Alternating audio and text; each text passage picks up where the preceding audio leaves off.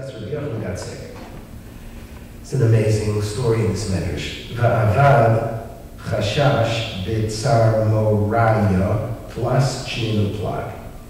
He suffered from an illness for 3.5 years. So Rabbi Chanina l'levakra yaseh. So Rabbi Chanina comes to visit him. Amalei mo'ei salach. Looks at him, he nebuch is mitchit and mitchitzach. He says, what's going on? Rabbi Chanina says to Rabbi Yochanan, what's going on? Amalei is Aloi yoser milasoi. I have more than I can bear. I have a petal more than I can handle. Amalei, so Rabbi Chanina says to him, look, have it over king. You shouldn't say that. You shouldn't say that you have to deal with something more than you're capable of dealing with. It's not nice. And you know what you should say? The faithful God. The faithful God. Baruch is a Kel. You should say Akel Haneh. Therefore, Kad HaVetzara K'Shi'aloi, when the pain of Rabbi Yochanan was very difficult, Hava'omar Akel Haneh. He would say Akel Haneh. He took the advice of his friend. And when it became mamish utterly gefrelich, more than he could possibly bear, Rabbi Chanina would come, Omer Aloy Milo, V'hava Nosei Nefash. He would say some kind of an epis, some kind of an incantation, some kind of a bracha, some kind of a something, and that would have the koyach of alleviating the pain that Rabbi Yochanan was suffering. L'basar Yomim, after some time, Itcheish Rabbi Chanina. Rabbi Chanina gets sick. Right, so now Rabbi Yochanan was sick, Rabbi Chanina went to visit him. So now the tables are turned, now Rabbi Chanina gets sick. So Rabbi Yochanan, in fact, great, Rabbi Yochanan comes to visit him. Amar Le'mo Yisavach, what's going on? Amar Le'oi, he says, Ma'akoshin Hin HaYisur. How difficult is the suffering. Rabbi, so the Yochanan says to him, Maschar Meruba, just shells of for the kind of schar. What kind of reward you're going to get for all of this suffering? Rabbi Chanina says, this is not my words, the Medrash. Rabbi Chanina Rabbi Yochanan. You know what? I'm meichel the suffering, and I'm meichel the reward. That's it. Forget about it. Forget the reward. I don't want to suffer. Good meichel. I don't want to suffer, I don't want to reward. You're telling me, wow, could you imagine the kind of reward I'm going to get? I can't stand this. I can't deal with this. I can't abide this now. That's what he says.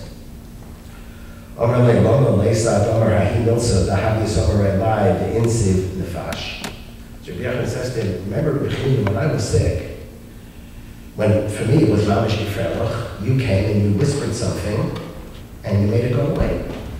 So whisper the same thing. You're the Baal whisperer, you're the Baal Mebra. You did it for me, so do it for yourself. I don't know it. I needed you to help me, but you do know it. So why don't you say it for yourself? So he answered him something very true. When I was on the outside, I was able to help somebody else. But now I'm on the inside. Don't I need somebody else? You can help somebody else, but it's much harder to help yourself. For Yenim, I'll tell you, for me, it doesn't really work. So he says, he gives him an answer. Number 3. Pasuk says, Aroa B'Shashani, Ein Sharvito, Shal HaKadosh Baruch Hu Memash V'Shubah, Elo B'Vnei Adam Shal Ibam Rach K'Shoshan. The rod of HaKadosh Baruch Hu only attaches itself to somebody who is pliable, somebody whose heart is soft. Because if the heart is hard, then the heart will break. If the heart is soft, Ashoshanim, then HaKadosh Baruch Hu will bring what HaKadosh Baruch Hu brings. next paragraph. So the mashal is Bais. Shahayu Shnei Paros. Bais had two animals, Achas Kol Chayafa, Achas Kol Charab. One was a gezinte behema, gezinte starke behema. The other one was Nebuch, garnished, the weakling. Who's he going to give the big job to do? It's going to give the serious labor to the animal that's stronger. Kach, in a Kodesh Baruch, Menaseh Sarashayim, Lama, Shein, Nechon, Lama, Umiyu Menaseh Atzadikim. And the same thing is Rabbi Yossi in the next paragraph. The mashal is to a flax beater. Pishtani zeh, kishe pishtano kashe, ain't no makishol Rabbi Yosef. The flax is hard, he doesn't beat the flax. Because if he beats the flax is gonna crack, and then the flax is worthless. Lama shehi prokas, it's gonna split. Ukishe pishtano yafe, kol shehu makishol leho hi mishabachas ve'olachas. But when it's soft, so it strengthens it. כך יהיה הקדוש ברוך הוא מנסה לרשעים, שאין יכולנו לעמוד ומנסה הצדיק. I resonate very deeply with what Rabbi Chanina told Rabbi Yochanan.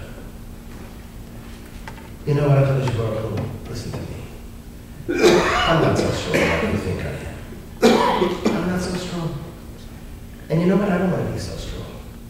Make me less strong. And Hadrachmanis. Make me less strong and Hadrachmanis. God only brings what people could. I don't know. I'm not. I don't really understand that.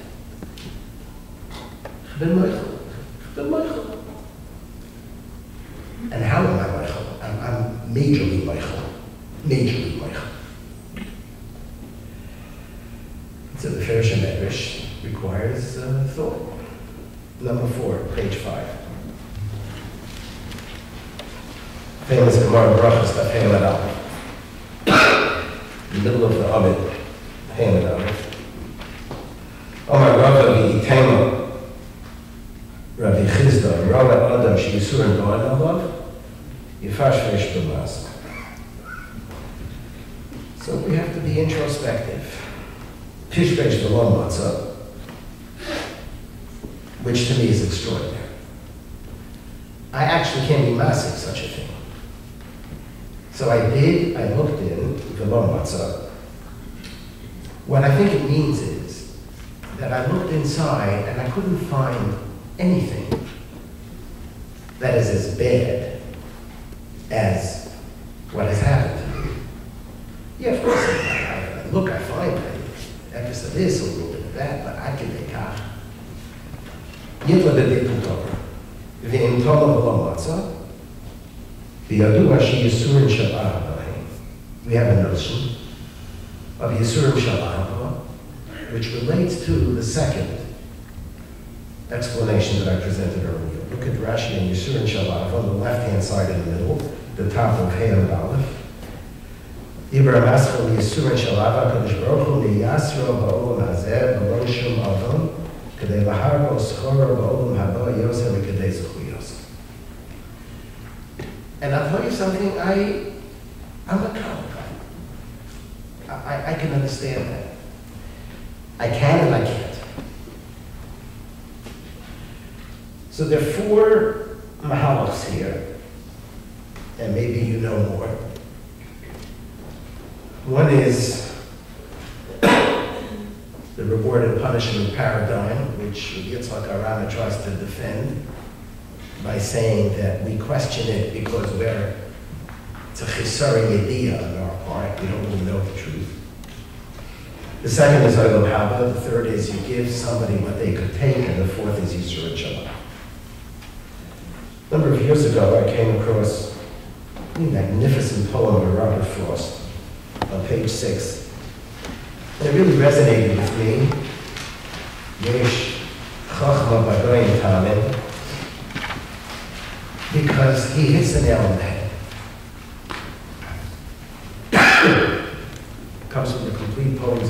frost. It's called the Mask of Reason. There's a man and a wife.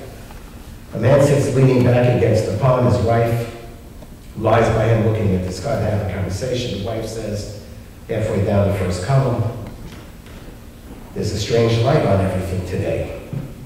The man says, at the end, someone is caught in the branches. Second column, the wife says, it's God. Skip a little bit, the wife says, go over and speak to him before the others come. Tell him he may remember you, you're Job. God is there. You once had epis to do with God. Go over and reintroduce yourself to him. God. Oh, I remember well, you're Job, my patient. How are you now? I trust you're quite recovered and feel no ill effects from what I gave you. Job. Third line, yes, I'm fine, except for now and then a reminiscent twinge of rheumatism. Says God, and that's the ikar, when he puts into God's mouth. I've had you on my mind 1,000 years to thank you someday for the way you helped me establish once for all the principle. There's no connection man can reason out between his just deserts and what he gets. You help me establish once for all the principle that there's no connection man can reason out.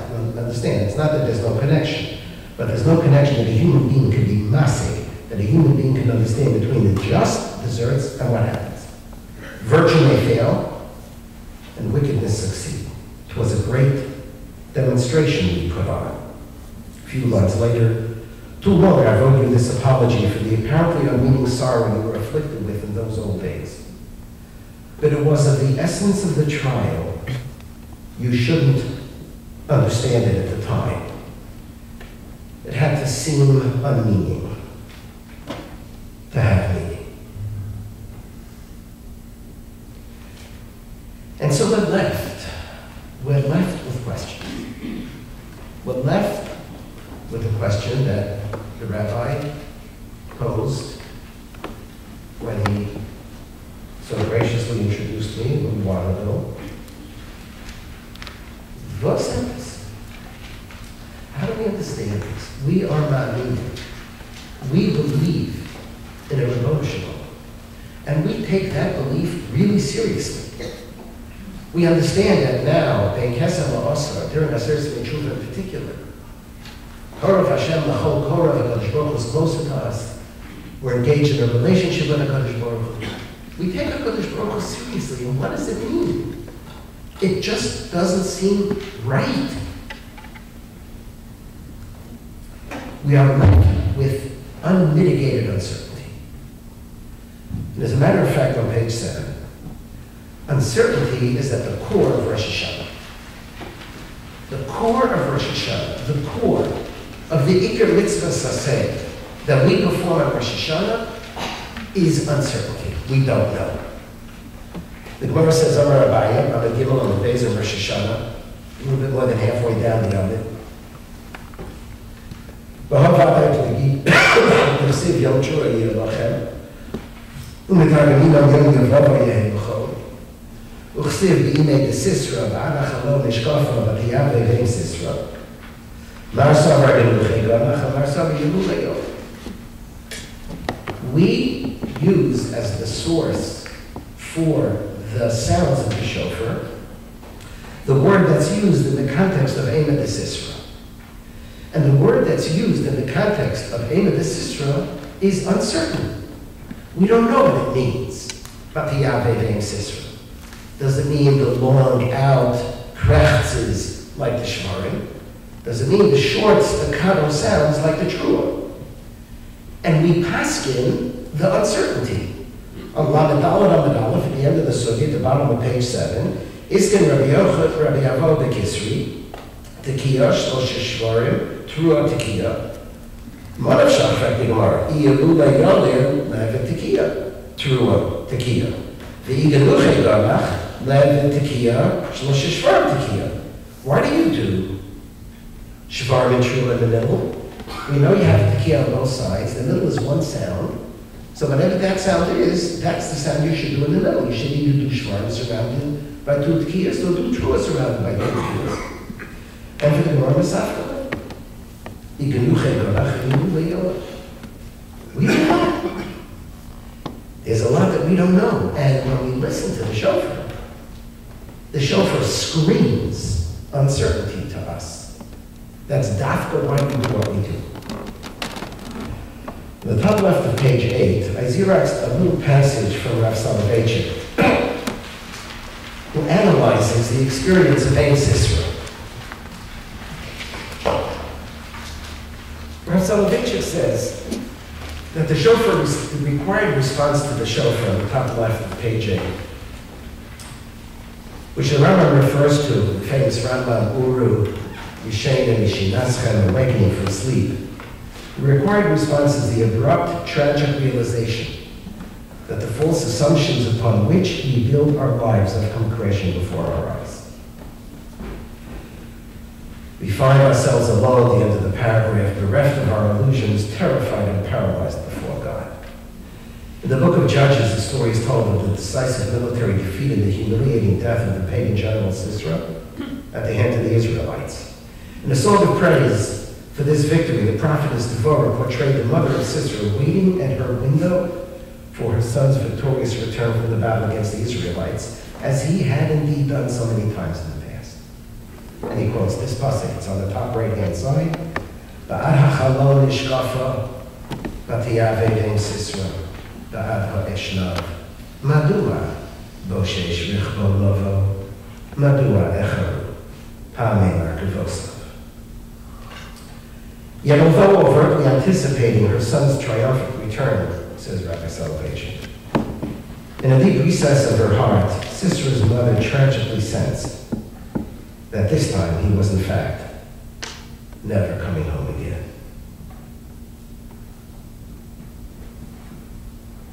And this, the certainty of shattered illusions, is the core of the shofar. I actually don't see it that way. I actually see that the whole point of Ein Sisra is dafka because she was uncertain this time also. She didn't know for sure that this time he was not going to come home. She's sitting at the window and she's waiting and she doesn't know because there's a lot that we don't know. There's an enormous amount that we don't know, and not knowing, the humility of human not knowing, is at the core of shofar and at the core of Yom HaDin. But there is one thing that I believe we do know, and with this I want to conclude. Ashrei ha'am, what do we say after we finish with the kids? Ashrei ha'am, it's right there in the middle of the right-hand side, page 8. Yodei Sru. We are a nation that knows the truth. What does it mean, Yodei Sru?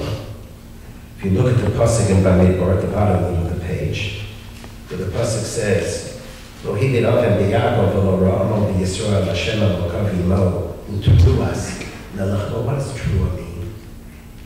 It says Rashi, truas nelachbo, trua is a lashon chibah v'reis. You see, at the end of the day, what I really feel and struggle to feel is the presence of HaKadosh Baruch. There are times when we don't understand. And there are times when we even more than don't understand, we're angry. And there are times when we challenge, and there are times when we struggle. But we're struggling with the Ribono Shel Olam, who is a constant, ongoing, primary force in our lives. If I didn't believe Chas v'Shalom in the Ribono Shel Olam, so what am I wasting my time for? It's all chance, and who knows, and who cares, doesn't matter. It's mikra. I struggle because I believe in God. And because I believe that God is engaged with me in my life. If you look on the left-hand side, the last page, the middle of page 9, and at the end of the last quote, one of my favorite quotes from Rabbi Soloveitchik. And at the end of the day, this is what gives me chizuk. He talks about his mother. This is a hesped he gave for his machatenista. His machatenista, the mother of my teacher. I studied in university with the Rab's older son-in-law, Professor Yitzchak Tversky, Zechron Livracha. His father was the Talmud Rebbe. When his father died, he became the Talmud Rebbe. He was a professor at Harvard, and he was the Talmud Rebbe. His mother was the Talmud Rebbetzin. When she died, he was married. Professor Tversky, was married to the oldest daughter of Rav Soloveitchik. He was the son-in-law of Rav Soloveitchik. So his mother and Rav Soloveitchik were mechutanim. When she died, the Rav was maspid her and published the hesped a year later in Tradition magazine. In being maspid his machatenas, he talked about his own mother. Last page. I admit that I'm not able to define precisely the Masoretic role of the Jewish mother. Only by circumscription I hope to be able to explain it. Permit me to draw upon my own experiences. And he talks about his relationship with his own mother. I still remember the nostalgic tune at the end of the paragraph. I learned from her very much. Most of all, I learned that Judaism expresses itself not only in formal compliance with the law, but also in the living experience. It's not just a Maisa HaMitzvah, it's not just a Pa'ulas HaMitzvah, it's not just the technicality of the mitzvah, but there's a life to the mitzvah, there's a feeling, there's a varakite. The mitzvah is alive, it affects me. It's not just something perfunctory, external that I do. She told me that there's a flavor, a scent, a warmth to mitzvahs. I learned from her the most important thing in life. This is the line. To feel the presence of the Almighty and the gentle pressure of his hand rested upon my frail shoulders. And even when I'm struggling, and even when I don't understand, and even when it seems like it's exactly the opposite, who better to yell at than the Ribono Shel Olam? Who better to struggle with than the Ribono Shel Olam? Who better to seek nechama from than the Ribono Shel Olam? And I think that's pshat, where I started. What does it mean? U'tshuva, tefillah, tzedakah, ma'avir and Israel, how to say it. The English translation is wrong. The English translation that we started with is repentance, prayer, and charity cancel the stern decree. They don't cancel the stern decree. If it wanted to say cancel the stern decree, it would have said, U'tshuva, tefillah, tzedakah, ma'avirin es habizera hamra'ah. What does it say? U'tshuva, tefillah, tzedakah, ma'avirin es roah. The gezerah doesn't necessarily go away, and we have no idea. No idea, zero. Zero. But what makes the roah, habizera, somewhat manageable, the evilness of the decree, the bitterness, the absolute chasm, is tshuva, tefillah, and tzedakah. Because tshuva, tefillah, and tzedakah presuppose a relationship with our HaKadosh Baruch. Tshuva, tefillah, and tzedakah presuppose a relationship with a community. This is a community. This is an amazing community. People never who suffer draw comfort from the community. Come to shul. People come to the ship house. People pour chesed. People sit and cry. There's nothing you can say. One draws a shtickle, epis, horror, something to deal from tshuva, tefillah, and tzedakah. Tshuva means I have a relationship with the Kodesh Baruch. Tshuva is not only for Ben Adam Lamakom, it's Ben Adam Lachavera. I'm part of a community. I have to deal with people. If I wrong them, I have to go to them. I get strength from them. Tefillah is, I'm mispalel to HaKadosh Baruch Hu. I'm mispalel to feel that hug around my shoulder, that glet on my cheek, even when I'm dying and I'm choking. And tefillah takes place not at home. Tefillah presupposes a tzibur. I have to come to shul. Tzedakah is a relationship with somebody else. At the end of the day, there are no answers. But we draw maybe a measure of something. Tshuva, tefillah, tzedakah. Ma'avirin. It's Roa HaGazera. It somehow helps a little bit. Doesn't make it go away, doesn't make it not happen. It helps somewhat to deal with in the darkest and most difficult moments.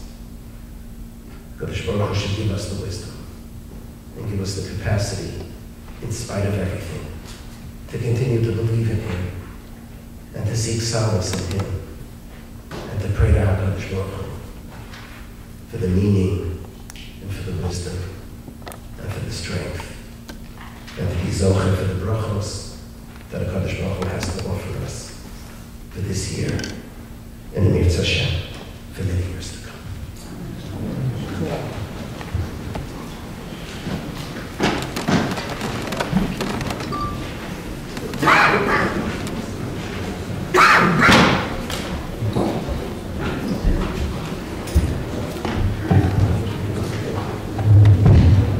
Please remain as well. I think you should stand for the Kevlar Rabbi at this point, after which we will go through the old for reflections,